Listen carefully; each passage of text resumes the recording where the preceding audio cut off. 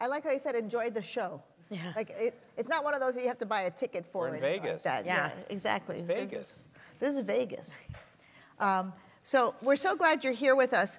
We know that since these are boxed lunches, you couldn't possibly be here for the food. So it must be the company, and that you thought it was going to be a great show. It's the title of the program. Isn't this a great title? And of course, what we ask ourselves is, how come we hadn't thought of that already, right? This is like this is the cutest title. Maria thought of it, just so. No, I wish I don't take credit for that. But as he said, I'm Maria Abreu. I'm at the University of Miami when I'm not in Vegas. And I'm joined by two really great friends who also happen to be rock stars in the world of IBD that need no introduction. But Jessica Allegretti, who is at Brigham and Women's Hospital and head of IBD, but really famous because she was a medical student at the University of Miami. That is my claim to fame. Yeah, absolutely. Right? Yes. The very first medical student I worked with when I got to the University of Miami. And I knew then, I really did know then, that she was going to run the world. And then David Rubin, who is the head of GI at the University of Chicago, and of course has made incredible contributions to our field. I was not your medical student. To your dismay. Ever? I'm your student, but I was not your medical student. So we have, you know, I see that the audience isn't so big, so there's a little bit of intimacy. And of course you have the iPads. Presumably there's this wider world of people that are watching and that might be sending us questions. We're sitting down, so it automatically means that if we're sitting, that it's going to be informal, because how formal could you be if you're like, you know, sitting? Especially since Jessica and I can't touch the floor with our feet because we're cut from the same short cloth. All right, so we're going to get started. Yep. You know who's supporting us. You can choose to follow them on Twitter. All right, this is me. This is Jessica. This is David Rubin. And these are our learning objectives, which you have, okay? So what I like about this particular slide is I'll make a couple of points on this slide. One, notice there's this big chunk of a gap between 1998 and 2014 when something new was on the horizon. And what's cool about the way this slide has been designed is it not just tells you about which agents were added when, but which classes and mechanisms of action, right? If you had come to a lecture, a lunchtime symposium, anytime in between those years, 98 to 2014, I don't know, you were alive? Okay. I was alive. You would know that we would be kind of splitting hairs, like which anti-TNF is better, which is the dose, you know, how did we modify dosing? That would be kind of what we would be splitting hairs about, right?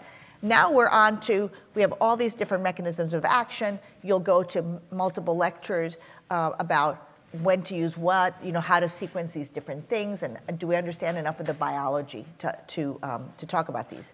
But clearly what you can see, and what, of course, the theme of the program is going to be is on interleukin-23, that like, in a sense, the era of anti-TNF where, wow, you hit pay dirt when you started inhibiting TNF, we're on a similar era as with respect to inhibiting interleukin-23.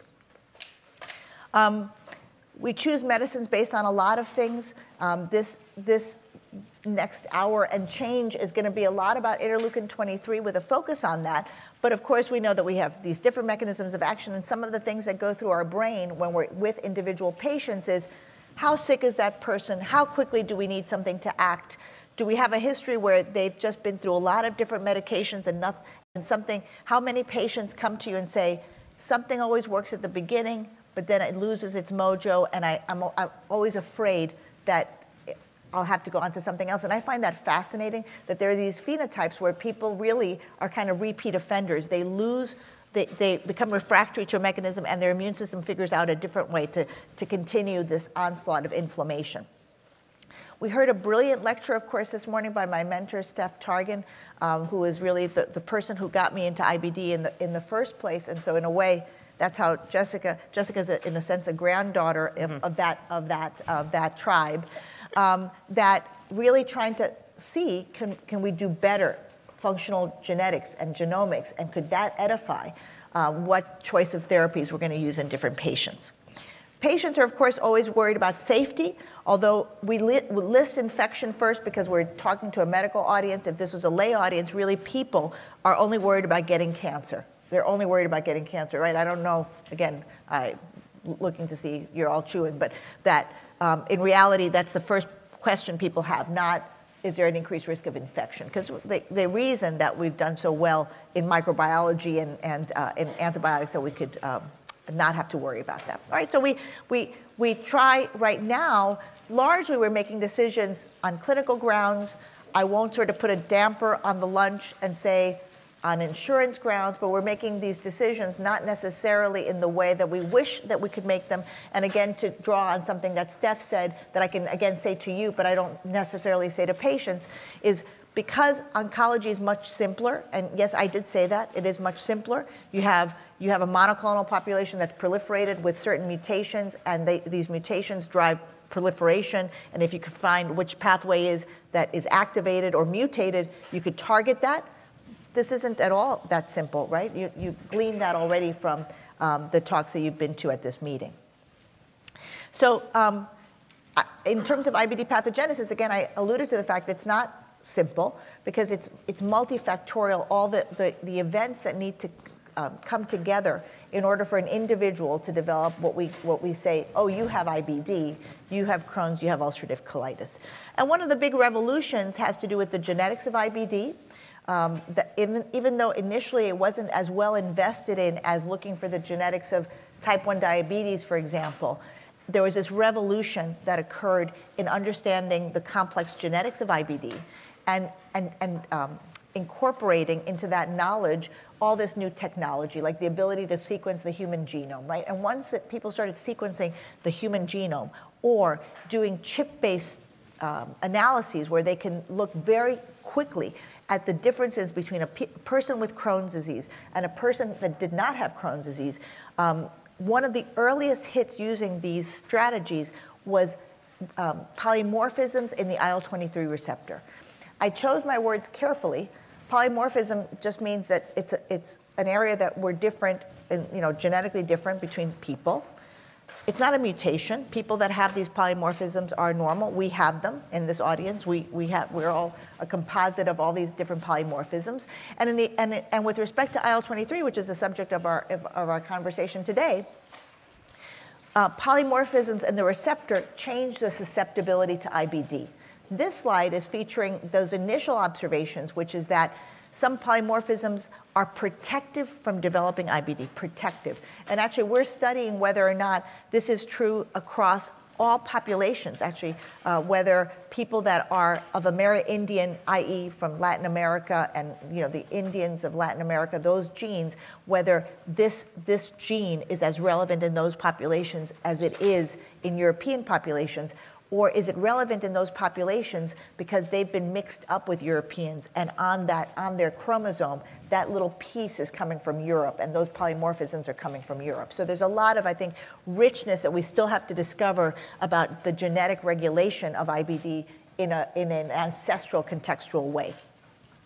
So I'm building up a story, in case you can't tell, about why IL-23 turned out to be like something that we already had like an imagination that this was going to be important in IBD. The genetics was telling us that, right? That if you had certain things that these receptors could protect or increase the risk of developing IBD. So, so why target IL-23? Well, it turns out that IL-23 is very important at mucosal interfaces, right? We here are interested in that interface in the gut, right? In the gut. And so IL-23 is an important mechanism that we have to protect us against pathogens and pathogenic, because the entire gut immune system is not built around let's develop IBD so people can go to a meeting in Vegas.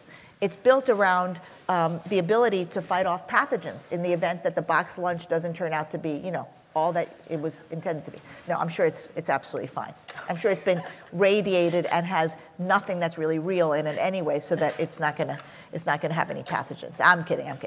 So IL-23 has, in a sense, it was an interesting choice because on the one hand, IL-23, we need some of it, right, to be protective, and in particular, we need certain like Th17 pathway stuff to protect that mucosal barrier. And we know from the human experiment, where people were given an anti-IL-17 antibody to treat Crohn's disease, that in fact, placebo in that case did better than the drug, that people actually worsened when they received it.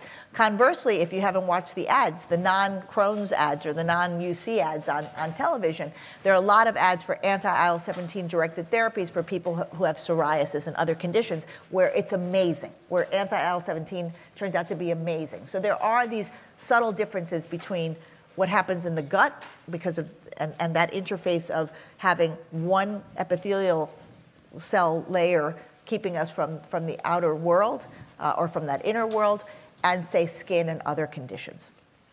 This shows it diagrammatically here that in a sense what I'm saying is you need this IL-17 protective effect, but then things could really, like everything, that pendulum, you know, it's got to be that sweet spot, right? That sweet spot of biology where too little is bad and too much is bad. Okay. This shows it in a slightly different way, just to make the point that we start with T cells that are naive, that don't know like what they're going to grow up to be. In the context of the cytokines that are in there and the interaction with other cells, like antigen-presenting cells, they may go on to become these Th17 cells. Actually, I heard an absolutely brilliant talk in the microbiome and health and IBD section, like in the last session. And so this requires actually the presence of bacteria for this to occur. And so these Th17 cells could be like the ones that we need to protect our barrier, to keep the bacteria that are kind of constantly on that surface from, you know, attacking us. On the other hand, if there's interleukin-23, we come back to IL-23, in the environment of that T cell, that cell, instead of just being homeostatic, could go on to develop a lot of the cytokines that you're very familiar with even in the treatment and the pathogenesis of IBD, like TNF, like interferon gamma, and like IL-17. So this IL-23 and the levels of IL-23 locally turn out to be very important for the development of intestinal inflammation. And so I think this is a really cool video. You can see the epithelial barrier on the top. Oh, sorry, I'm looking at the wrong screen. But wait for it. Yeah, there we go. You can see this is meant to be a dendritic cell. It's busy in the mucosa secreting things like interleukin-23 and IL-1 and TNF. You can follow the color code. It's activating these T cells because, again, in the presence of IL-23, these T cells are now busy making Th17 and making these pro-inflammatory cytokines that are damaging that epithelial barrier, causing apoptosis of cells and IBD. This is actually to corroborate that. This is an older study that looks at something easy to see, which is that you can easily see that IL-23 expression is elevated in patients with active IBD, again corroborating that this is something being made locally in the gut that has implications for ongoing inflammation. So this is a New England Journal of Medicine review article from a couple of years ago that I think is a really interesting concept. And so there are a lot of immune-mediated diseases, right? And we divide ourselves in the world of medicine into you're a rheumatologist, or you're an ophthalmologist, you're a dermatologist, you're a gastroenterologist, and so we're organ system based. But at an immunological level, because again, in biology, you want to take advantage of things that seem to work, right? If you've got a good system going, you want to apply that system across a variety of things. You can see that if you've now looked at signature cytokines, that then things kind of segregate in a different way. And you can see that Crohn's and ulcerative colitis are driven by interleukin-23, and that there are other things like psoriatic arthritis and all that also use IL-23 as a pathway. But I want to make an additional point on this slide, which is that you can see that in a sense the final common pathway is TNF-alpha. And I use this as an example of the fact that we got a little bit spoiled in IBD because TNF is so central to so many different processes across immune-mediated diseases that's why it fixed people's arthritis and why it fixed people's, occasional psoriasis or ankylosing spondylitis. We don't have that luxury when we use something that's more targeted. On the flip side, when we use something that's more targeted, we might have the opportunity to have less of a bypass, because once you've inhibited TNF, if you've got IBD occurring, in people who are already on an anti-TNF, good levels, we can get into the details, that is a person that is going to be very hard to treat with many of these medications. And that's a recurring Achilles heel in our world, which is that anti-TNF refractory patients are the hardest to treat. One of the early ways, am I talking too much? Do you guys have any? No, you're watching the question. I have a question for you. Okay, as long as you're asked. I knew you would. I've always thought that TNF was upstream and IL-23 is more downstream. But you've sort of made it sound like TNF comes later. I think it does come later, because I think that these pathogenic, the source of TNF is multiple, right? Because actually probably, monocytes, macrophages are making goobs and gobs of TNF. There's also probably very important TNF production by T cells. The other thing that is hard for us, and I think is going to be more edified, and probably at some of the basic science talks at this meeting, single cell sequencing of human samples is going to be a big deal, because in a lot of research takes place in mice, and this is an area where mice are actually sufficiently different from humans that we don't know this. It's not so neat, the buckets of you're only a Th17 cell and you're a Th1 cell, because that's not the way biology works. So I think single cell sequencing might address that, but I think in certain instances, especially on the T cell side, probably IL-23 is upstream of that. May I ask one more? Of course. Well, so the role of IL-17 and the Th17 cells and the potential pro and anti-inflammatory functions. What about IL-12? I don't know. IL-12, it's an interesting. He's going to present the data on, like the clinical data, ustekinumab and, some of the IL-23 inhibitors. IL-12 is very important for granuloma formation, right? Really important for granuloma formation. What's amazing is I will tell you that one of the remarkable things about this class of drugs is how safe it is. So obviously, we really don't understand what's going on, because how could you be inhibiting these pathways that you would think you're going to die of some awful infectious death, right? If you're inhibiting both interleukin-12 and interleukin-23, and lo and behold, there's the rate of infections is placebo, including for things that would require a granuloma, right, like the tuberculosis and other things to be formed. So we're obviously missing something, and so why wouldn't it be that ustekinumab shouldn't be better than everything else if you're inhibiting both, or why shouldn't it be unsafe? But it's not. So I don't know that I have an easy answer, but maybe we'll get back to it in the context of the clinical data. And I was just going to say, from one of our virtual listeners, they want to know from you, Maria, of the preclinical data that you've presented so far, and this may be a little premature because we're going to get to some of this, but what's one of these developments that you think has the most likelihood to change practice? The most likelihood to change practice. I haven't said it really, but I think, again, I'm inspired a little by Steph's words. I think one of the things that's most likely to change practice is having some simple test that we could categorize people and say, yeah, you're an IL-23 person, you're going to respond. My sense is, we're seeing very high levels of efficacy with these drugs. My observation, and I really need for you guys to tell me if I'm crazy, is that with anti-TNF therapy, yes, you could find, and we could say there's a primary non-responder, like 2 people, right? Most of it is like a dose effect, right? That there's at least some partial benefit, right? Like, some people have a very, very great effect and stuff. But with this mechanism, it's like when it works, it's magical, and when it doesn't work, you might as well have given them placebo, and we don't have as many shades of gray as we did with anti-TNFs. This is notwithstanding Jessica can tell you about her work with, ustekinumab dosing, and levels, and sort of her beautiful work, and you can speak for yourself that at least if you have a partial effect, yes, you can dose optimize, but if you've got bupkis, they're not a responder. But remember, these are, we spent a month getting the insurance to approve it. We spent another month getting them scheduled for an IV dose. These are not things the person is 6 months or more down the line before we redirect what we're going to do for them, right? by the time we decide on this, like do they have mucosal healing? So there's this whole waste of money, time, energy, emotion for the patient by not having a better way of choosing whether the person is going to respond or not.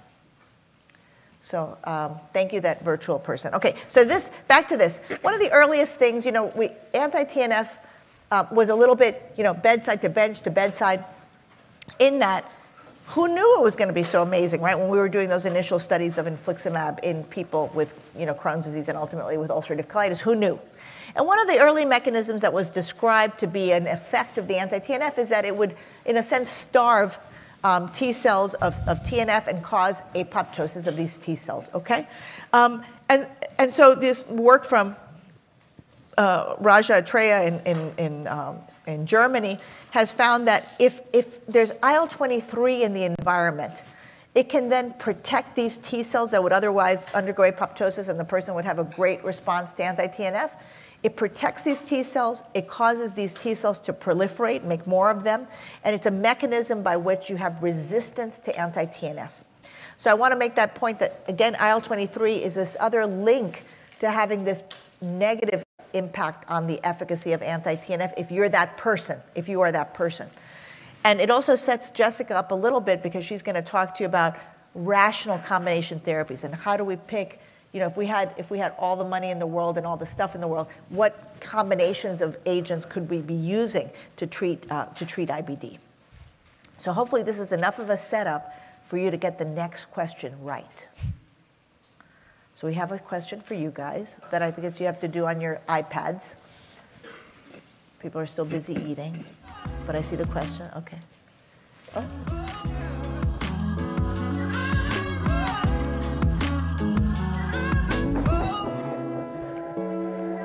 Good vibes. It's very Vegas, sultry music, isn't it?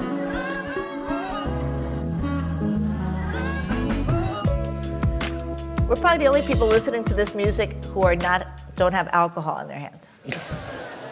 Right? Yay! Look at that. Yay. We don't actually get paid for this unless you get the questions right and wrong. Okay. But let me just push back on this a little bit. Do you think clinically this makes sense? Have you seen patients where you have administered IL-23 and then anti-TNF doesn't work as second line? Does this line up with you? I'm sorry, in the model that you... In clinical care, yeah. Does this impact how you sequence your therapies? I don't know if this does. Remember, this could be, for all we know, this is a subset of people. For all we know, this is a subset of people that are not going to respond to this.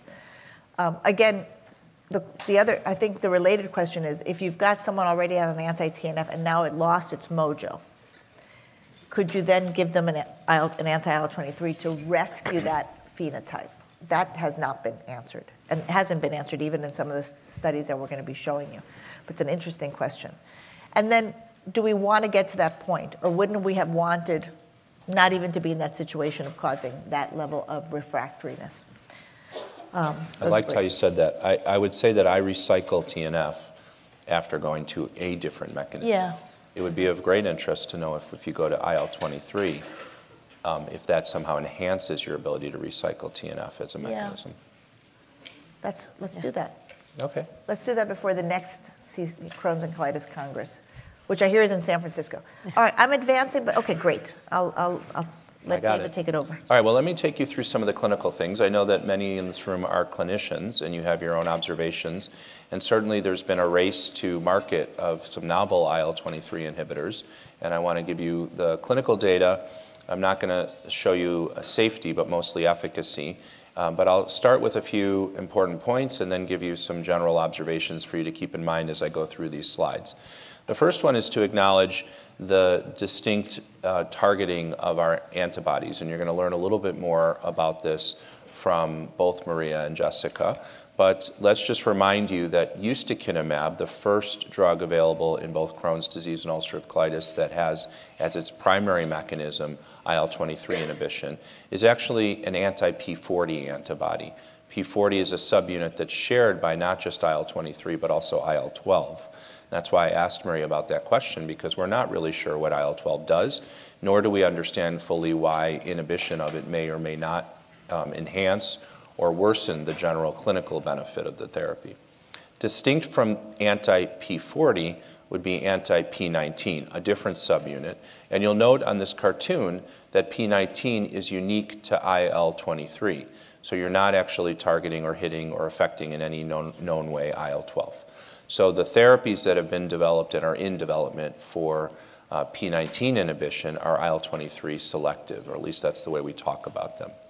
Now, there's some general observations that we've made as we think about these therapies, and I want to give those to you up front, and then I'm going to take you through some of the data. The first one is that these therapies and targeting IL-23 works in both Crohn's disease and ulcerative colitis. The second, and not fully explored, is the general observation that they may work better in Crohn's than UC, but they work in both situations, no doubt about it. The third, as we've already touched on, is that they seem to be extraordinarily safe. We don't see activation of latent TB across the world experienced with ustekinumab, and the subsequent IL-23 drugs backs that up. And in general, we think of these as very safe drugs. My very rudimentary understanding of this, not being an immunologist like Maria, has been more that IL-23 acts where you have inflammation and it's not more ubiquitous and involved in infection surveillance or prevention the way TNF does, and inhibition of TNF leads to infections. So those are some of the things to keep in mind. And I want to then go through some of the general trials and evidence we have with some basic takeaway messages to put things in context. We'll start with ustekinumab. The UNITY trials looked at ustekinumab for the treatment of Crohn's disease, patients who had not responded to conventional therapies and in some situations had already been exposed to biological strategies. Mostly it was anti-TNF, as we see in many of these trials. And you can see the two induction studies there, UNITY 1 and UNITY 2. UNITY 1 were, by definition, patients who had been TNF exposed. That means usually they were either TNF resistant or lost response to TNF. They could have also, though, received TNF and been intolerant to it. That's what exposed means. And UNITY 2, which were predominantly naive patients. They hadn't been exposed to anti-TNF. And of course, in Crohn's, repeatedly we see this theme that when you have been not on other biological therapies, which may be just a marker of shorter disease duration, you do better with whatever therapy you're about to receive. You can also see the immunity study on the right there, which is the maintenance data for ustekinumab. And you can appreciate on the left induction, which was intravenous, weight-based dosing, 6 milligrams per kilogram versus a standard dose of 130 milligrams. And on the right, the 90 milligrams every 8 or every 12 weeks. In many parts of the world, it's offered at either interval in maintenance phase. In the United States, we use the every 8 week, and that's how it was labeled. And in general, that's because, as you can see there, at least numerically, the every 8 week worked better. And if you actually looked at subset analyses, every 8 week especially works better in patients with complex Crohn's or those who've been exposed to biologics before they get on this drug. The UNIFY trials were ustekinumab in ulcerative colitis. And you can see here they also looked at the induction arms of either 130 milligrams or 6 mg per kg. And then you can see the standard results there looking at remission, clinical response, and endoscopic healing. In our studies of induction, we've looked at standard outcomes after those infusions, and we have used the 6 milligram per kilogram dosing. And in maintenance, we've adopted, as I said, the 90 every 8. I want to highlight for you what was unique about UNIFY and things that moved our field forward, as Janssen has nicely done when they developed this particular program, is we had for the first time an endpoint of a combined endoscopic and histologic healing. Now, why is that relevant? Well, it was actually the FDA that suggested if you wanted to use the term mucosal healing, it wasn't sufficient to show endoscopic improvement. That was just what you saw with the scope. And true to form, to understand what's happening at the level of the mucosa, we acknowledge there's some role of understanding what the histology looks like. Now, whether that's actually the right endpoint for treating, we haven't completely understood yet, but I would suggest to you that it probably is in some ways. I also want to highlight for you the results that you're seeing here, which is how fast ustekinumab works. And the important thing to understand that is so you can tell patients. If I give you this drug, it's likely if you're going to do well, you're going to notice within the first 1 or 2 weeks that you're immediately feeling better. I think that's a really important message, and to riff on what I said this morning about small molecules, it suggests you can avoid steroids.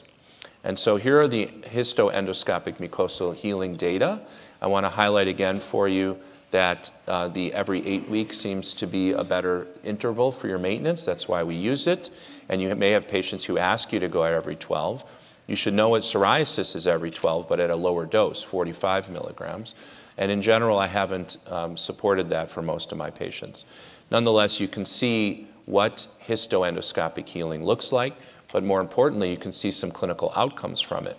The patients who achieve that level of healing, endoscopic improvement plus a histological control, were more likely to continue doing well than if they had achieved either one of those endpoints alone.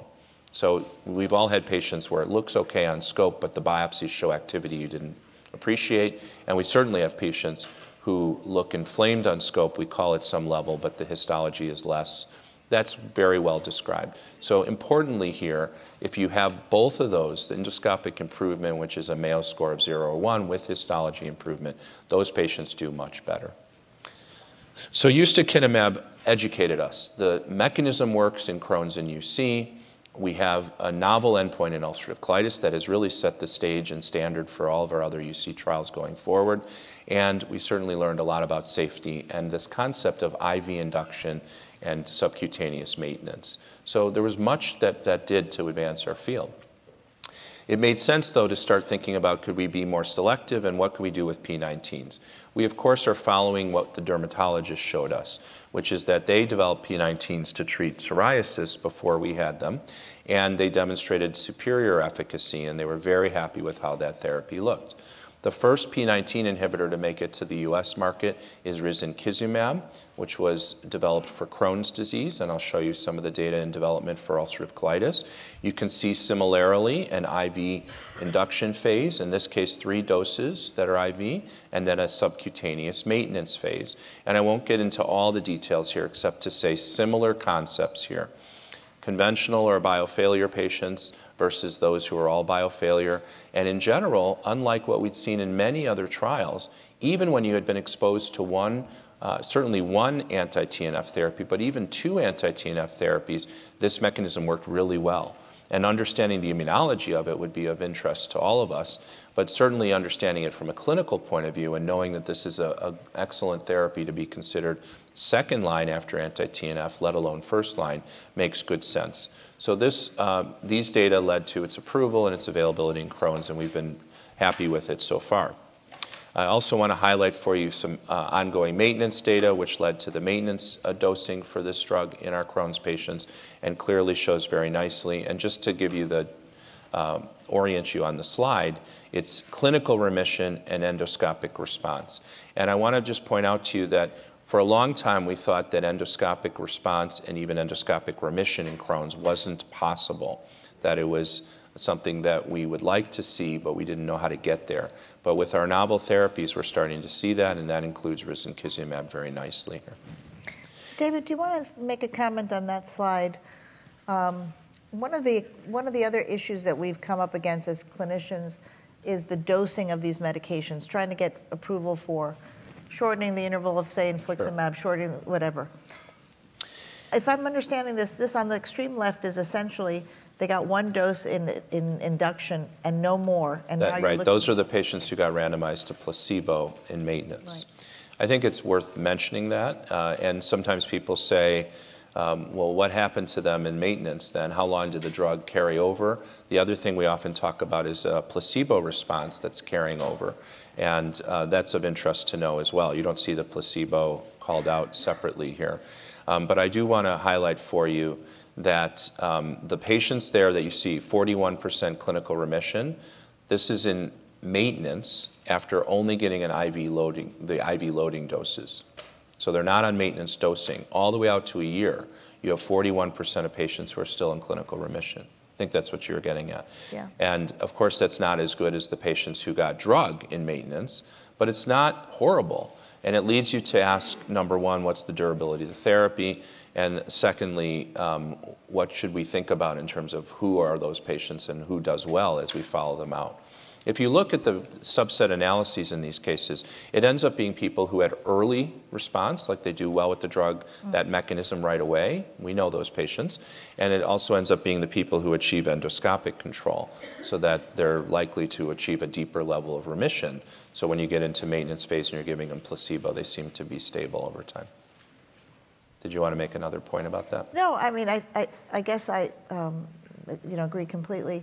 It also means that at least we're getting closer, hopefully, to having doses that are the right doses for these medications. Oh, right. So your comment, though, about dose escalation, I did Right. want to say that. In the earliest days of ustekinumab, and you'll comment further on this, Jessica, we had our first 500 patients with Crohn's who we gave Usta at the University of Chicago. 1 out of 5, 20% of them, were those who we either needed or we tried to get dose escalation for.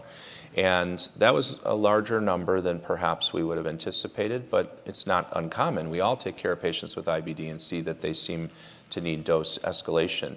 And to your point earlier, Maria, and to Jessica's work as well, we did not see dose escalation work in people who were primary non-responders. No. It was the people who were responders but not remitters, or the people who remitted but then lost response where dose escalation worked. That's all with ustekinumab. With risankizumab in Crohn's, we've only tried to give dose escalation to a small number. We haven't gotten insurance approval for many of them, and I'm not sure if it's at the same rate as what we saw with Usta, but I think it's early for us to know that in the real world. I don't know, Jessica, what do you think? We've done something similar. So, and I'll go through this a little bit more during my section, but similarly, we have found that in the patients who are primary non-responders, really there's very little utility in dose escalation in the ustekinumab population. But there is a good percentage of patients, about 50% actually, who will recapture with dose escalation if they've had a partial response or a secondary loss of response. I'm curious though, as we're presenting, we're talking about doses. Do either of you ever use the 180 dose, or are you exclusively using the 360? I'm only using 360. Right, only using the 360. Similar. I think with the safety, and even if it's only a numerical edge, and also maybe because we're in a referral-based sort of biased practice, I stick with the higher doses otherwise. But I'm sure others in the room may have some experience differently, and you'll teach us about that too. Risankizumab is being studied in ulcerative colitis. These are phase 3 data that have been presented. And just to orient you to these results, this is a stacked bar where you have the clinical response in light blue and clinical remission in dark blue at 12 weeks after induction phase. That's similar to what we do with Crohn's. And you can appreciate that the therapy clearly works in this disease state. And of course, we're expecting it to move forward. Now let's move on to a different P19 inhibitor. This is mirikizumab, which is now available in the US for ulcerative colitis, moderate to severe UC. And similarly, we have an IV induction phase and then subcutaneous maintenance phasing. Here's the week 12 induction data looking at clinical remission, stacked bar again, green is clinical response, blue clinical remission, and then the randomized responders went into the maintenance phase and showing you the primary and secondary outcomes of interest with mirikizumab. You've also seen that Lilly, who developed mirikizumab, invested in understanding and studying rectal and bowel urgency as one of the things they were interested in, and I certainly support as a very important symptom amongst our patients. There's nothing specifically unique to mirikizumab that treats urgency, but I certainly appreciate the value of studying it so we can include it and think about it in all the other therapies we use and always ask patients about it. And we did include it in the ulcerative colitis guidelines from the ACG in 2019, and it is being included in the next version of those that we're finishing now. Now, also, mirikizumab is being studied in Crohn's. Not surprisingly, why wouldn't they? So these are the results of the phase 3 study called Serenity, looking at mirikizumab, and you can see week 12 results here. If you're keeping score, you'll note that these results are similar to risankizumab. Again, not head-to-head, but nonetheless, you can appreciate it. And you can see dose ranging here, which interestingly suggested that the 600 milligram dose, the middle dose, was better with mirikizumab, and we'll see how that proceeds and which dose is going to ultimately be the winner, and I think 600 will probably be it. Janssen has their own P19 inhibitor. This drug has been on the market for psoriasis already and has been studied in both UC and Crohn's. It's called guselkumab, and you can see here the similar design, IV loading, induction phase, and then the maintenance of injection, which I'll show you in a second. Excuse me, I've been talking all day. I'll drink some water. I want to say to you, some people have said that they like the video. Yes, everything is going to be available online, so you could use it for... They're saying that while I'm presenting? Whatever. Go back to the video. The video of the little, like the animated graphics. See, AI is going to replace all of us. That's right. The other question, actually, David, that before you get into Gus more deeply, if a person doesn't respond, if a patient doesn't respond within the first week after they get ustekinumab, do you change course? I mean, I suppose it's a broader question of when do you get out of Dodge? And we could say it broadly, I think, for this class. When do you get out of Dodge? Well, in the original ustekinumab trial, it was designed that if you didn't respond to the IV induction at that primary induction endpoint, you were eligible to get a second IV dose. And there were some patients who were captured that way, and so there seemed to be a benefit. Right. We're going to talk about the POWER study, which explored that for patients who were responders and lost response. So there's a difference between primary non-responders, where giving them a second dose might have value, and whether we can get it, first of all, and people who are loss of response, and that's what Jessica, I think, will teach us more about, where it doesn't seem to have as much value, if I can say the punchline. Getting back to Gus. You can see the induction data, and you see here, again, we have two different doses compared with placebo, and you can see that the doses look similar, but what's of great interest is how the maintenance study was designed, where there were some options to consider here and think about in terms of how patients would follow up. And you can appreciate the complexity of this, but looking at what IV dose followed by what injection dose for maintenance would be the best combination. And it looks like the 600 to 200 is the winner here in doing well. And those are quite impressive response and remission rates out to week 48. A very effective therapy in Crohn's. And we're going to hear the potential immunologic and molecular explanation for that particular very nice observation. And of course, Gus is also being studied in ulcerative colitis, and we'll be talking lots more about that as well. Yeah. David, I have another question for you. How do you define endoscopic response? And I actually think in this context, I'd like to say not necessarily, there's always that technical definition in each study. You have to read the fine print of how they defined endoscopic response. But what do you say to your colleagues, your GI colleagues, in terms of what should they be looking for? How should they be evaluating by colonoscopy to make that decision? Well, I'll start by saying that endoscopic response is only part of how I assess patients who are responding to therapy in Crohn's. And I prefer looking at serum CRP. I prefer looking at, of course, the patient-reported outcomes.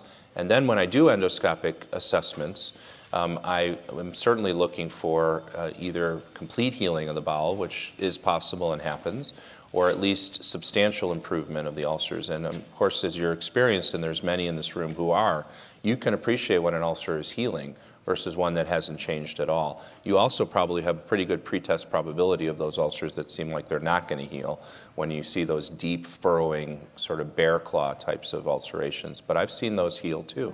Right. I would add to this that there's a role for intestinal ultrasound that may redefine what this means. And in the ustekinumab experience, looking at a study we're going to talk about called Stardust, and you'll hear more about it, there was an intestinal ultrasound arm. But from the standpoint of as clinicians, it's enabling us to look much sooner than we used to. So you used to say, well, let's do a colonoscopy at 6 months and see how you're doing. Now we're starting to say, let's look at 4 weeks or 6 weeks and get a sense of how your transmural inflammation is improving. And so not only, I've been emphasizing this to the ultrasound community, not only does that enable earlier time to make treatment decisions, it also gives us new insight into pathogenesis and bowel healing in ways we never appreciated or could even measure. So I think that that's a whole other conversation, but I think it's very important. Right. And I usually, whatever I'm doing, I usually plan 6 weeks after I start a therapy to do something objective to reassess. Right. That's really great. All right, so so far David has told you about, obviously this mechanism is effective. We're going to have, we already have multiple choices, and we have some already in the pipeline that are, I'm sure, going to get approval for Crohn's and ulcerative colitis. So then it begs the question, how are we going to differentiate between these different IL-23 targeting agents? So I'm going to ask you a question. I know you're all overachievers. You should not know the answer to this question. But you could. But you could. You might. If you do, great. If you don't, my hope is that by the next time you see this question, hint, hint, hint, that you'll know the answer. We'll cue the music. No.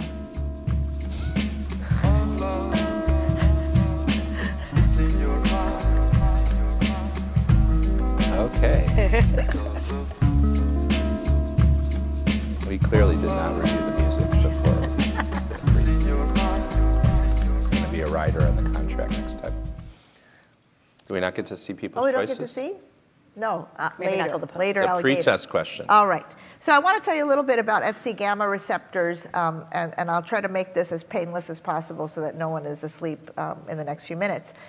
Imagine that you have antibodies, that now, the immune system has made antibodies and coating a bacteria, right? So now they're coating a bacteria. How does that get rid of a bacterium, right? Because that's, again, the immune system is all designed around trying to get rid of pathogens and protecting us. Well, there are these receptors, Fc gamma, gamma as in like the gamma chain of an IgG molecule, that can bind to these receptors on these are receptors on the surface of professional eating cells, phagocytic cells like macrophages and dendritic cells, so that they can kind of stick to the bacteria that's coated with immunoglobulin, so they can eat it and get rid of it, so we can get rid of the infection. So that's the purpose of it in biology. But then biology wasn't assuming that we were going to be giving monoclonal antibodies against cytokines, right, to treat a disease, or monoclonal antibodies against anything to treat a disease. So it turns out that Fc gamma receptor 1, otherwise known as CD64, because of course immunologists always have two names for everything, right? Cluster differentiation, CD64, are expressed on monocytes and macrophages. This is true in the gut. It's also true in other, if this was a derm talk, we'd say that it's in skin. If this is a talk on arthritis, we'd say that this is in joints. So these Fc gamma receptors bind to immunoglobulins, and in particular to IgG1.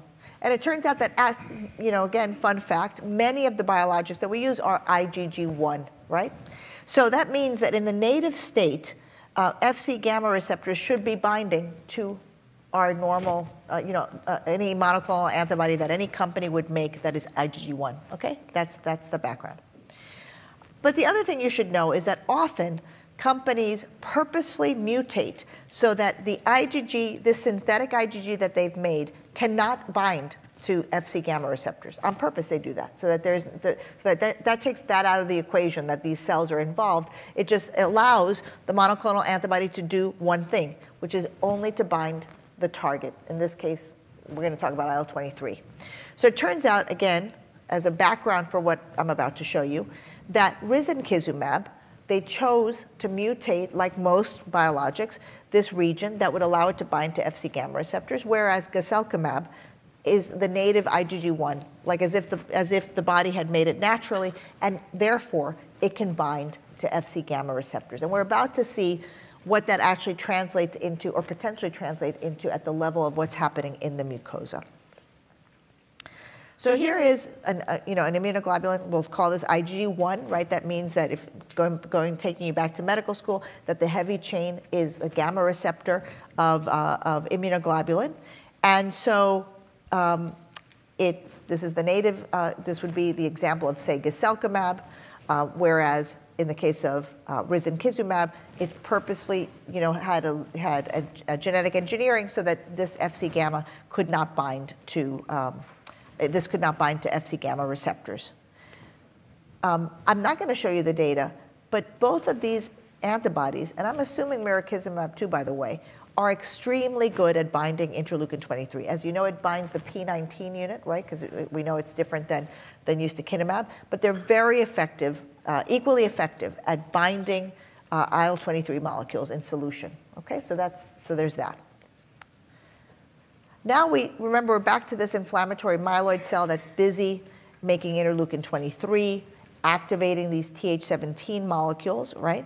So this cell is making IL-23, turning on and upsetting these Th17 cells that are going to go on to develop, cause bad IBD. In the case of something like risankizumab that has this mutated, gamma chain of IgG1, it cannot bind the surface of that monocyte that's expressing Fc gamma receptors. Okay, so all the binding of interleukin-23 is happening in solution. But not on the surface of the cell. So here's the cell making it. It's binding it in solution, not sort of targeted to the cell that's making it. By contrast here, if you have a normal IgG1, in this case it's guselkumab, it can bind the Fc gamma receptors on the surface of the actual cell that is busy making interleukin-23.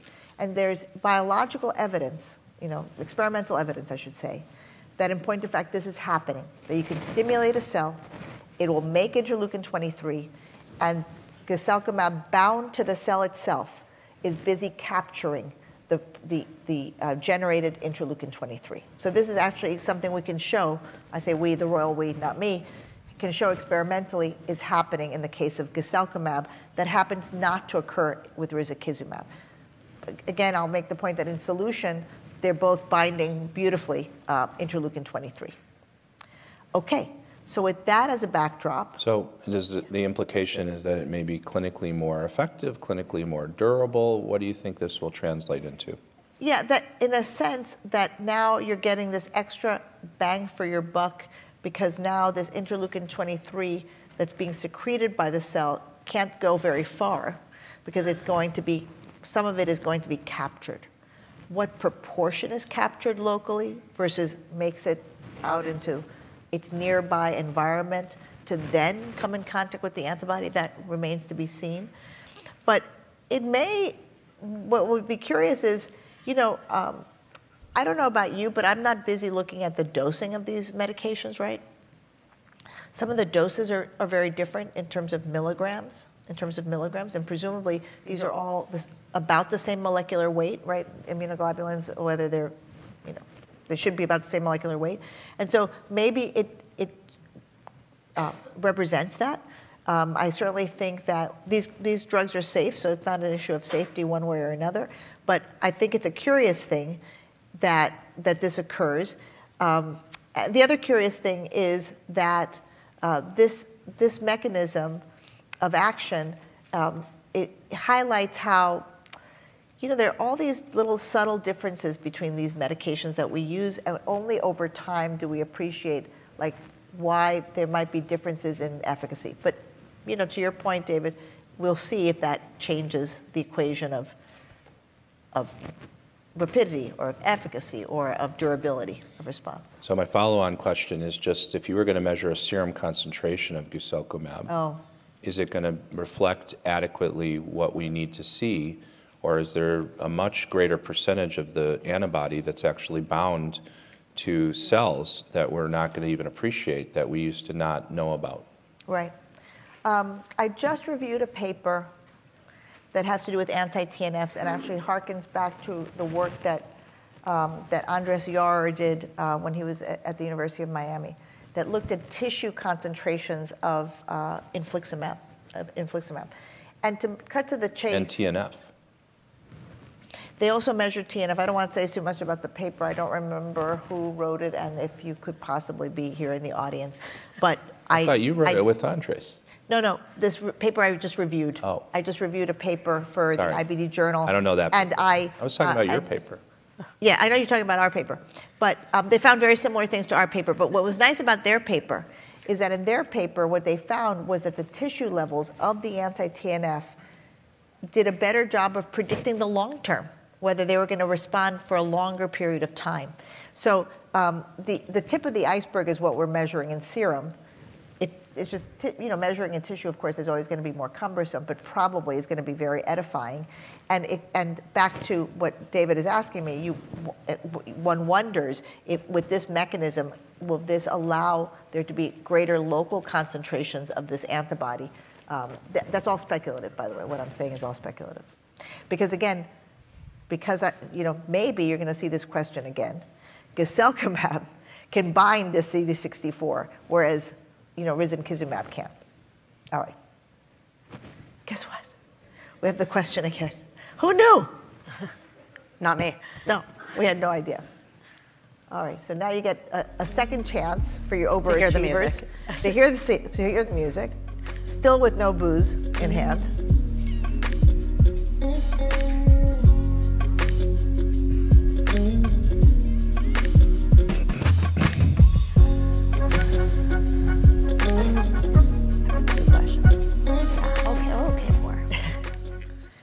Look at that. Gosh. Good job. Great job. This is stressful. This is stressful. So good. Thank you. Before I move on into the next section, we've got a couple of questions from the audience here. So for patients that have either lost or had partial response to ustekinumab, would you consider using an IL-23 in those patients, or do you feel like they've then failed the mechanism and you should move on? Well, in the risankizumab Crohn's study, they allowed patients to have been exposed to ustekinumab. Those data have been presented, and it worked. 50% of the patients who had prior UST experience had a response to risankizumab. And in our own experience at U of C, we've described that and published it as well. It was almost 75%. So I think the answer to that is yes. I would ask the opposite, which is if you start with a P19, is there value to going to a P40, to ustekinumab second? And we don't have the data on that as usual. We're sort of going linearly, but we need to think about that because I think there may be value to understanding that. I have a colleague who believes it is true, but we need to prove it. And then along those lines, Maria, is there an ideal patient, either Crohn's or UC, where you feel like this is really the agent you should be using first line, this mechanism? It's a great question. In the early days of ustekinumab, I used to think, well, in that rare exception where someone has granulomatous Crohn's disease, maybe they'll respond better, right? And that turned out not to be the case, I think what we're learning is that ileal Crohn's disease behaves very differently than colonic Crohn's disease. It certainly responds slower to therapy, and the gene expression at every level, even in isolated lymphocytes or in isolated monocytes and macrophages from ileum compared to colon, they're different. But at least in subgroup analysis, everybody seems, if they're going to respond, they respond, right? The ileum takes longer to improve, right? When people have spent the time to look at endoscopy results, I'm not sure that this has been studied as carefully with this, but in that same study that David was alluding to that looks at endoscopic intestinal ultrasound in people who are on ustekinumab, again, the ileum was slower to respond compared to the colon, always responds faster. So I'm not sure I have an answer. I'd love to know that answer, actually. I think we're going to put a little bit of energy into that. I think it's worth putting energy into it now that we have this new generation of version 2.0 and have these IL-23 inhibitors, which are clearly very effective, so that we can really understand, since it's a more, in my mind, black and white signal, these IL-23 inhibitors, can we find a phenotype? But a priori, I think we'll get to it, like how we would position this, but this seems to work well and is very safe, and I often am erring on the side of starting with this therapy. I'd prefer to start with this therapy than anti-TNF generally. Go for it. All right, so we've really set this section up quite nicely, so thank you to my co-presenters. So really, we've talked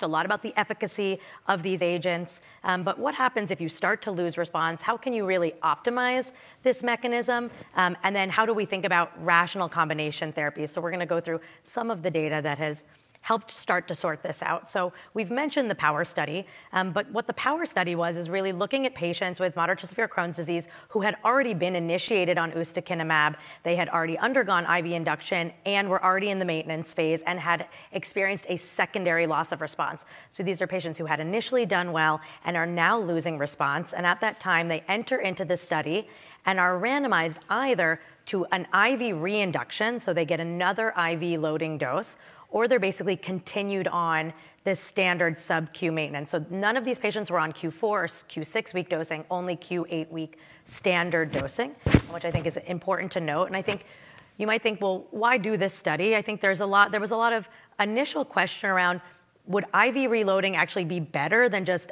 increasing the sub-Q dose to Q4, Q6, which one had been quite hard to get from an insurance standpoint, and two is very expensive. So if we could potentially recapture these patients with an IV reload, could we keep them then on the standard 8-week dose? So I think that's sort of a little bit of the background going into this study. And you can see here the time points at which patients were assessed. And the primary endpoint was really looking at a clinical response at week 16.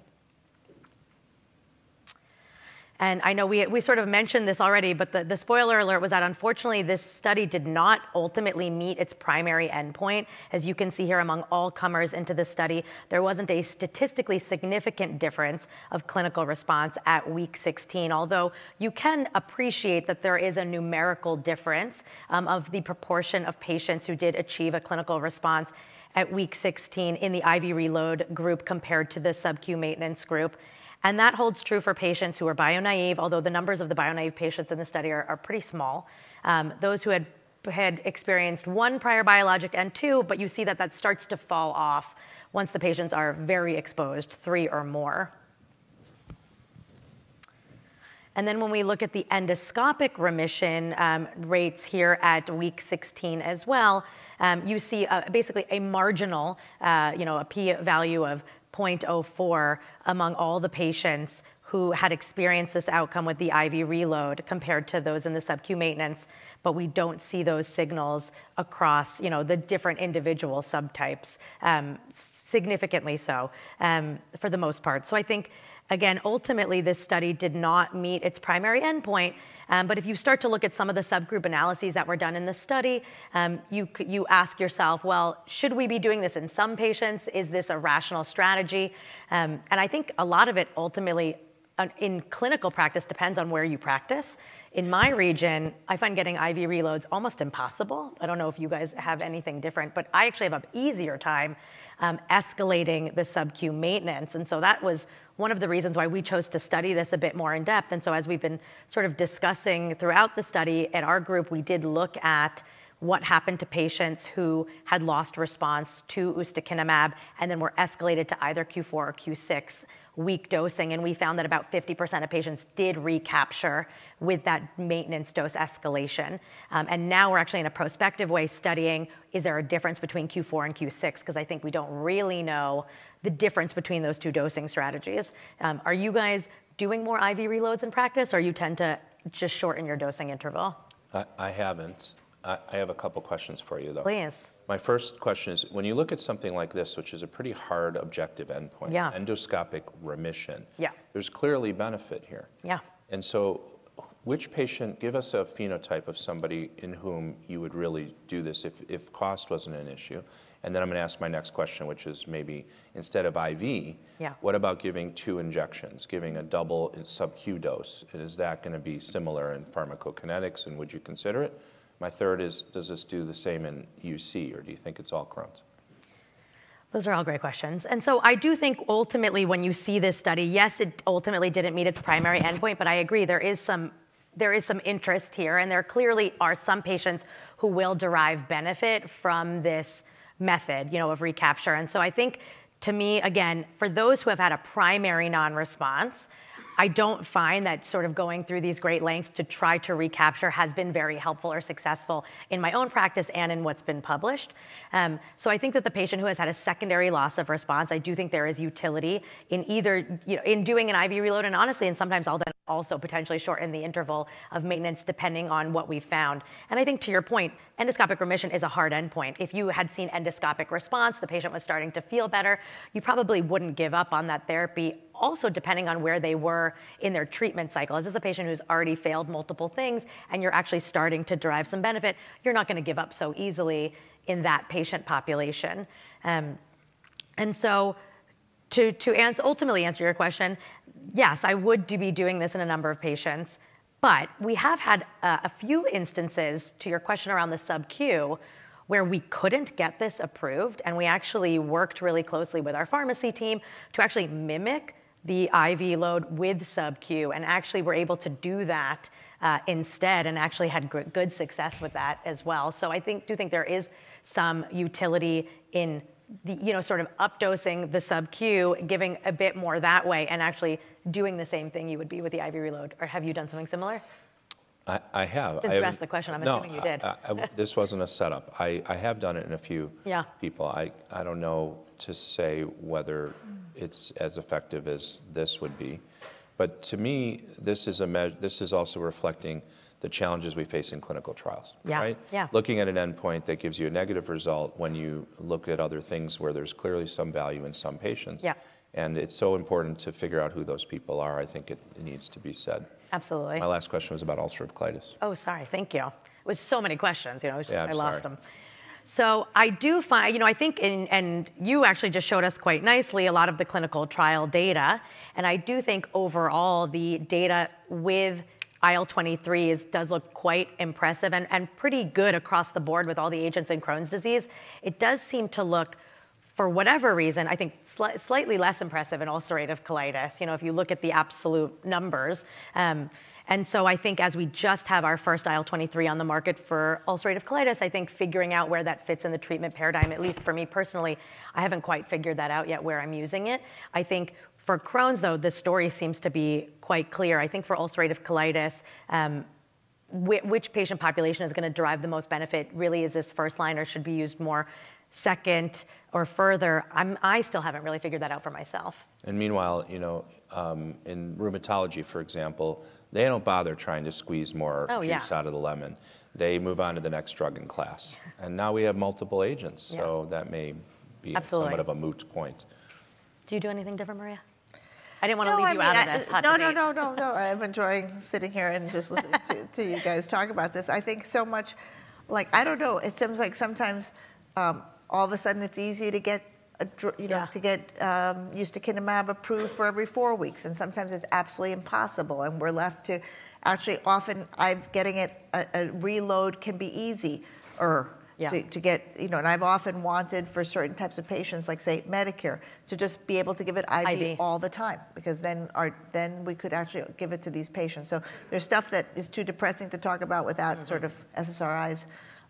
Cue the music. At the table. Yeah, seriously. At the table. So there's that dimension of the we can speculate and talk and all this stuff, because again, this is kind of a short-term fix. I can't help but think, okay, it's maybe gets the party started, but ultimately these are patients that probably need to have more frequent dosing, and that's probably why it didn't look even better, right? I think. Okay. And I think the reality is, in practice, if I am doing this, I'm probably doing both. I'm usually not doing one and just saying, I hope this works out. So let's talk about a potential different strategy to really try to optimize our patients. So this is the Stardust study, which we had heard alluded to, and this is really looking at, again, ustekinumab, but using a treat to target sort of methodology as opposed to more a standard of care strategy. And so if you're not familiar with the term treat to target, this comes to us from the STRIDE guidance, and really looking at sort of rational, objective targets that you're going to follow in patients. And if you're not hitting those targets, you're going to dose adjust to make sure that you're hitting those targets, as opposed to the sort of more standard of care strategy where you're doing it based solely on symptoms, right? The patient starts to not feel well, and so then you dose adjust in response to that. And so what this study looked at was patients who were receiving ustekinumab, again, with Crohn's disease. They went through induction and then a maintenance dose, and then at the week 16 mark, they were assessed, and those who had responded, so they were initial responders to ustekinumab, were essentially randomized to either this treat to target, more strict, sort of follow-up strategy as opposed to standard of care. And patients were followed out quite far to really look at which arm did better. If we're really following these patients quite closely, ultimately will we have better outcomes? And the clinical targets that were assessed in this study were clinical, CDAI scores, biomarker targets, so looking at CRP, looking at fecal calprotectin. As we heard, there was an ultrasound component to this as well. And so really, again, looking at objective markers as opposed to just how the patient was feeling clinically. And so when we look at the data, again, looking at clinical response, clinical remission, and some of that biomarker normalization, and this is looking out at week 48, ultimately there was, this study looked at the standard of care arm, the treat to target arm, did not necessarily do better than the standard of care arm. And when we look at the data across all of the different primary and secondary endpoints that were assessed. And so even just thinking about that, does that rationally make sense to you, David? I mean, when you saw the outcomes of this study, did you think that makes no sense to me? Well, it gets back to symptom-based endpoints versus more objective measures, as well as the complexity of if we're just going to look at changing dosing intervals without considering the pharmacodynamics of the therapy or the targets we're trying to treat, we're missing big components and compartments of this equation. Yeah. And I think that that's the challenge. On the other hand, as a clinician, it's helpful to know, and you do need to make some decisions. It does drive us home, though, to the era we're now in, which is an era to think about disease modification and not just symptom management. Yeah. But just to, say a happy note, the rates of remission are really very high. Yeah. So, I mean, it's sort of... The happy note to me is the next slide, which the audience can't see yet, which is some of the more objective measures. So that there is value to this. And it gets back to this question again, which is sort of a theme here at this whole meeting, certainly in the morning's wonderful keynote, is we need to have some better therapeutic biomarkers. Absolutely. And so, again, to sort of wrap up Stardust, in this study, ultimately, as noted, there were no significant differences in the rate of endoscopic response between the two, but you can see this numeric difference, again, of the more objective markers. And personally, I do practice with a treat to target sort of methodology in my practice. I think that we know that there is generally a poor correlation between clinical symptoms and objective markers, especially in Crohn's, although that is true in ulcerative colitis as well. And so I always say, when I ultimately do that scope, I don't want to be surprised. I want to know already what I'm going to find. So I like, following objective markers along the way so that you can really dose optimize or adjust as needed. So that is how I practice. But in this study, again, dose escalation rates were about 42% in the treat to target group. So again, patients were not hitting those outcomes, so we were making an adjustment, compared to 30% in the standard of care arm. So it's not that nobody was getting dose optimized in the standard of care arm, just slightly less. And shortening of dose intervals, notably, of course, did lead to increase in the ustekinumab trough levels, but that did not significantly increase endoscopic or clinical response rates. Again, so thinking about TDM with these mechanisms, how do we think about trough levels? Are you guys doing TDM in this mechanism or looking at trough levels to?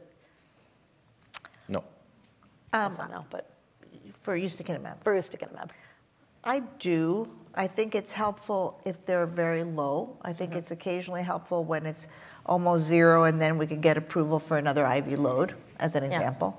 Honestly, insurance is probably the biggest driver. There is one payer, or at least one payer, who requires a ustekinumab level before they'll let you do anything. Same. It's interesting how they cherry pick data to decide such things. Right. And then after you order that level that they wanted you to get, they tell the patient it was experimental. Incredible. So the last section that I'm going to be covering, and I think Maria set this up beautifully, is really thinking about combinations of therapies. Unfortunately, we still have a lot of room for improvement with regards to response rates and regard to which patients are responding to what drug. And until we have that holy grail test that tells us which mechanism patients are going to respond to, a lot of what we're doing is trial and error, unfortunately. And so thinking about, especially some of these very refractory patients, should we be layering different mechanisms on to really be able to achieve some of those higher response rates that we ultimately hope for? And this could look, several ways. Maybe you put them on at the same time, maybe you're layering them.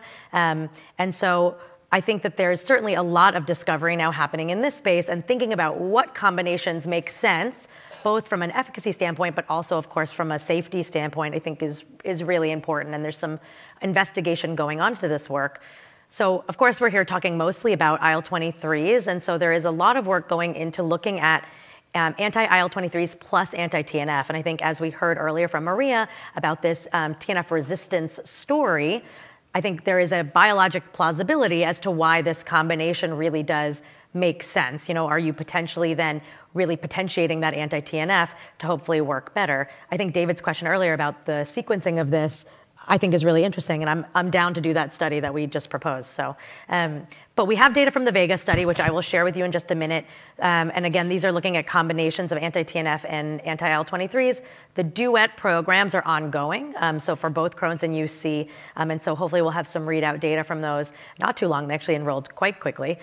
There are other mechanism combinations that are being looked at. So anti-integrin plus anti-TNF plus methotrexate is another sort of combination trial that is also ongoing. But here's the Vega study, and so this looked at golimumab, guselkumab, or the combination, and this is in ulcerative colitis patients. And so this study had an induction phase that was the combination phase, which again, patients were either on monotherapy with either of these agents or combination, and then they all moved into a monotherapy phase. Everyone in the guselkumab or combination arm went on to Gus. If you received golimumab initially, you stayed on golimumab in the monotherapy phase.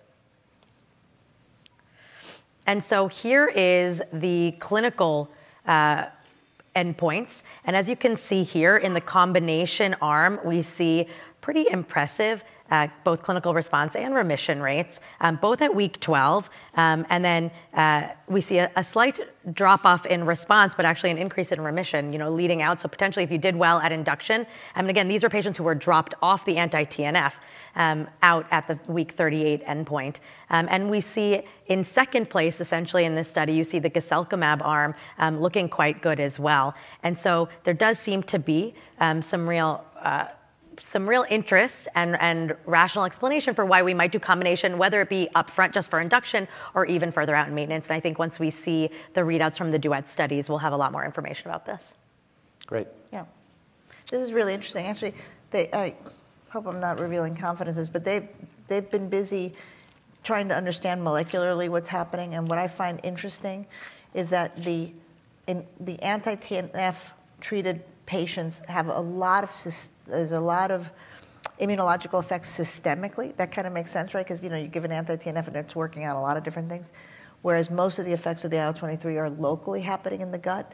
And so it'll be interesting to see when can you peel off the other one? Do you really need both of them for a long time? Like, what is the ideal thing? So lots of questions. We'll turn it over to David to bring us home. Yeah, so for the final few slides, it's just about what have we learned regarding superiority of one agent over another, and how can we interpret that in terms of clinical sequencing, which treatment to use first, or when we might consider something, at least from an efficacy point of view, but I will comment on safety. So we do have a head-to-head trial, the first one available in Crohn's disease, which was called CView, which compared ustekinumab to adalimumab. And I want to point out to you a couple things about this, which I thought was a strength and very interesting. Number one is that these were patients who were bio-naive. And as I mentioned earlier, bio-naive is usually a measure also of shorter disease duration, especially in moderate to severe Crohn's. And you can see the schema here in which patients were randomized to either ADA or ustekinumab at standard dosing, very well designed with placebo IV, if you're getting adalimumab, and placebo injection if you're getting ustekinumab, and specifically looking out at the primary endpoint, which was clinical remission at week 52, as well as a number of secondary endpoints. The pretest hypothesis was that ustekinumab would be superior to adalimumab, but as you'll see here in the primary and major secondary endpoint, the two were equally effective. But to the point made earlier about a different study, I will highlight for you the quite nice remission rates out to a year. Look at this, 61% with adalimumab and 65% with ustekinumab. And I always tell people this is what you might expect if you use the right drug early in the disease course. And you don't select out people who've already failed multiple therapies and throw them into a clinical trial. So as depressing as it has been for us in many ways to see very low remission rates in some of our phase 3 trials, look what you can get when you treat early. On the other hand, it didn't demonstrate ustekinumab being superior from an efficacy point of view. And when you look at other things like steroid-free remission, et cetera, there were similarities across the board. The one interesting thing is there were more dropouts in the adalimumab arm related to injection problems. So I would suggest that it's telling us about tolerability, and tolerability wasn't quite as good with ADA, and these were citrate-free adalimumab injections. The safety was similar. So as much as we've emphasized the local, what we think may be local effective IL-23 and anti-IL-23, and the safety of the therapy and all the trials in our world experience, we also see in a clinical trial like this that there was not much difference. And it also gets to what we've learned is that one of the major adverse events in clinical trials is disease worsening from ineffective therapy.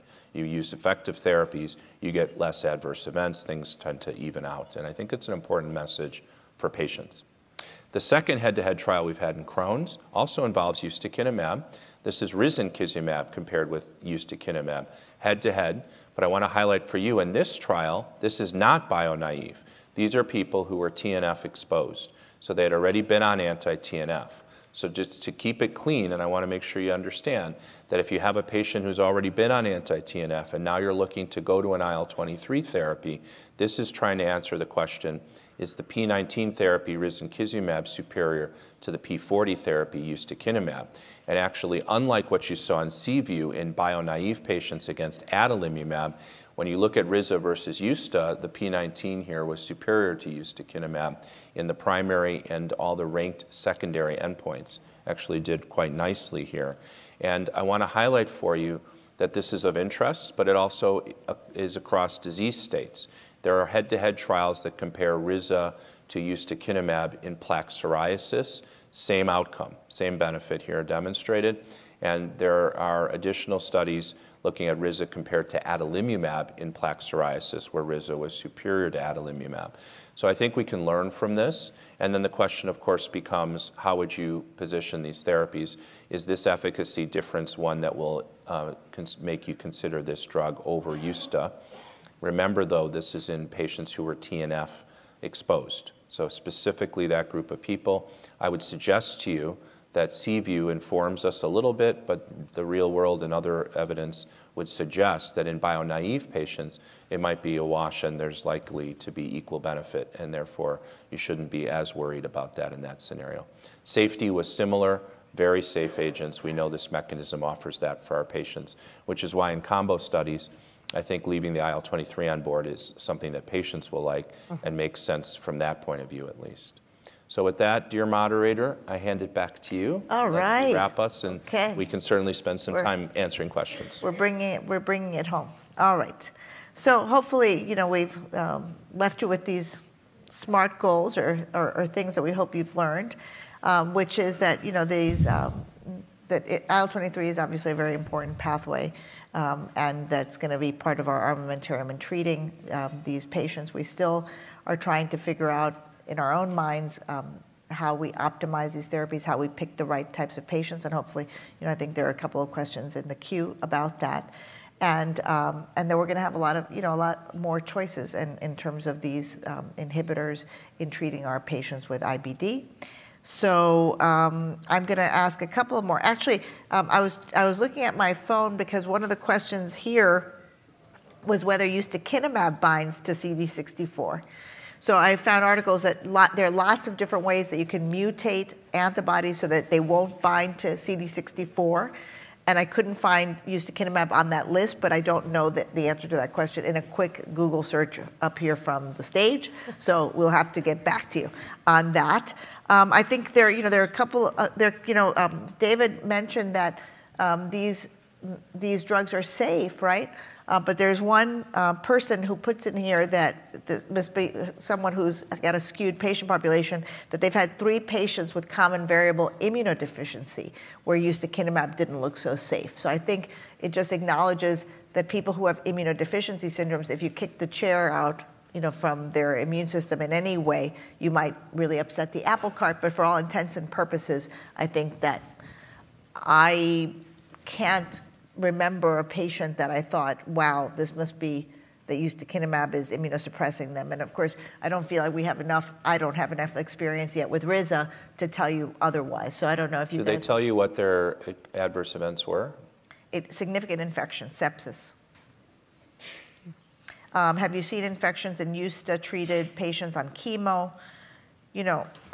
I guess that's kind of an interesting thing. I mean, Jordan Axelrod and others have been interested in studying people who have cancer and they have IBD, and what do we know if we continue their biologic agents? And so I'm wondering, Jessica, what do you do? I mean, people, the population is getting older that we're caring for. They're going to have cancer.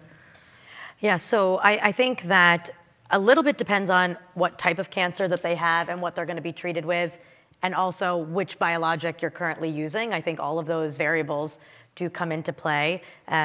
Liquid tumors, lymphomas, I think the need to get off of the current biologic agent may be higher. I've had a lot of patients, though, more recently, I shouldn't say a lot, but breast cancer, I think, is coming up quite a bit. And I've had several patients on anti-TNFs, then undergoing hormonal therapy for breast cancer, and I think we work really closely with the oncology team, and several of those patients, we actually didn't stop the anti-TNF, and they did quite well. I think this is actually coming up quite a bit, actually, with the JAK inhibitors as well. I've had a few patients either with a remote or recent history of a solid organ tumor, and there's been questions about what do we do with the JAKs? Is it safe in that population?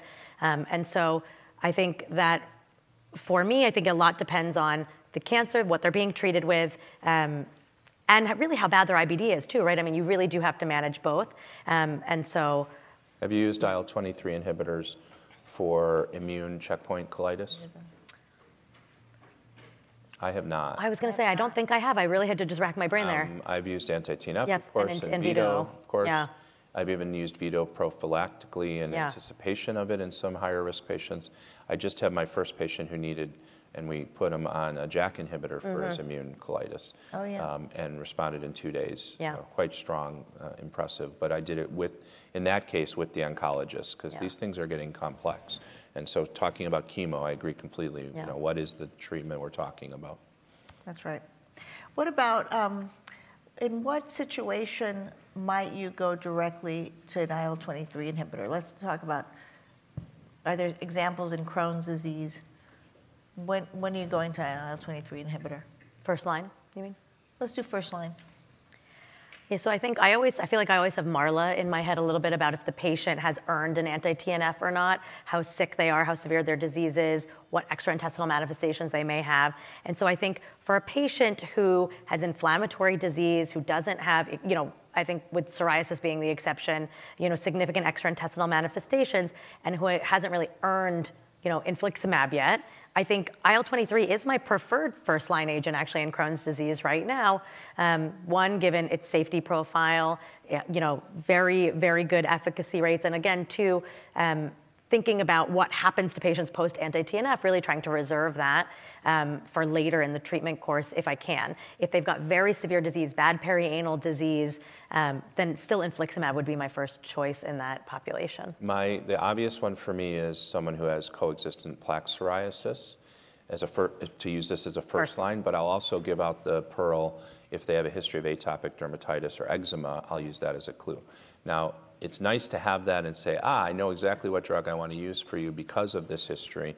Doesn't always work that way, but that's where I would start for sure. Yeah. Whether you want to use IL-23 inhibitor as your first-line agent in general with Crohn's disease, absent perianal disease or penetrating complications, I think is an interesting and important question, because you've got both the efficacy and safety there that looks quite nice, and it's often an easy narrative to tell a patient and to get them going on therapy, and I certainly have done that. Right. Second line, this is my preferred treatment after TNF, and certainly post-op, I'm keen on this in that scenario for some patients. I think the other aspect that we know less about right now is the durability, right? Because I started by mentioning that patients are kind of on an emotional roller coaster, that they're going to lose efficacy of a drug. And my sense, and sort of the interpretation from some of the longer-term ustekinumab studies, is that this mechanism seems to have longevity once people do respond to that. We'll begin to see whether that's also true with the IL-23 inhibitors. You know, these are all one-year studies. Well, we saw that experimentally in the randomized responders who get placebo, right? You look out at week 48 or 52, and although that's a somewhat artificial denominator, you do see that some patients that carries through for them off therapy. Right. Not that I encourage that. But now we're thinking about in 4 and 5 years. And what about an ulcerative colitis? Is there an IL-23 first line, or should I ask you what, in general, your first line biologic? Yeah, I think that where to position this mechanism, you know, in ulcerative colitis, I think for myself, I'm still sorting out a bit. I think, again, concurrent plaque psoriasis and things that sort of make it obvious to use this mechanism. But I think for me, you know, vedolizumab still remains the first line agent that I'm using in ulcerative colitis. I think when you look at the data, though, and the excellent safety profile, you could argue that these would be very reasonable first-line agents. I think that the safety story and sort of the, you know, like the grassroots movement around veto and how patients really, you know, I think that is hard to unseat. And so I think for me, that still remains my first line, but I do think that these agents, again, for me, I sort of delineate, have you earned infliximab because you have very severe pancreatitis, you've been hospitalized, et cetera. So if you haven't, then I think vedolizumab or an anti-IL-23, you know, I think are very reasonable first-line choices. I'm using more S1Ps as first line. You are? In the moderate population, to be fair. And we all know who those are when you see their scopes and know what they're doing. And then I jump to veto, and I think that it works after S1P, so I'm comfortable with that currently. I think ustekinumab still has a role in ulcerative colitis, and as much as we have good data for mirikizumab, I don't have real-world experience with that yet. Same. Excuse me. Well, on Amplified sneeze. Yeah, I'm exactly. sorry. Well, listen, you guys have been... I tried to protect you. You guys have been an awesome audience because, unbelievably, we've had very low attrition. This is like hopefully a harbinger of good things. It's a maintenance. We've been able to maintain remission and have you stay for the entire session. We even had an increase in responders because we had more people come in over. The delayed response. There was a delayed response. Just hang on. You just hang on. Delayed responders are just as sustained as those who are early. The words of the Lord. Words of the We're Lord. such nerds. All Wait, right. there's one more slide. Here you go. Additional resources. You can check out the QR code as you walk to the next With slide. the little videos, those little videos, if you want to be cool with your GI fellows or whoever you're trying to impress on a first date. All right, guys, thank you so much for being a great audience. Okay, we'll see you around the conference. What a first date.